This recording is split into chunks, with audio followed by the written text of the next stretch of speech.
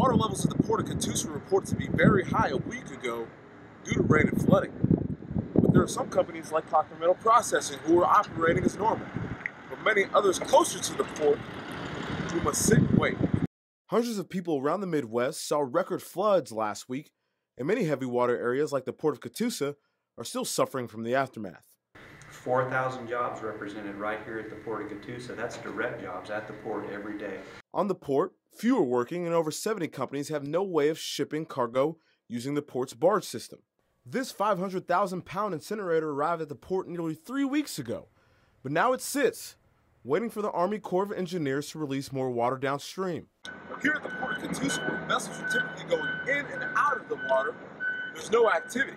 And behind me, the crane is not being operated. It'll be like that for the foreseeable future until water levels go down. The Corps of Engineers plan to use additional funding from Congress to help fix overdue critical issues like flooding. When they say critical, this is what scares us and keeps us up at night.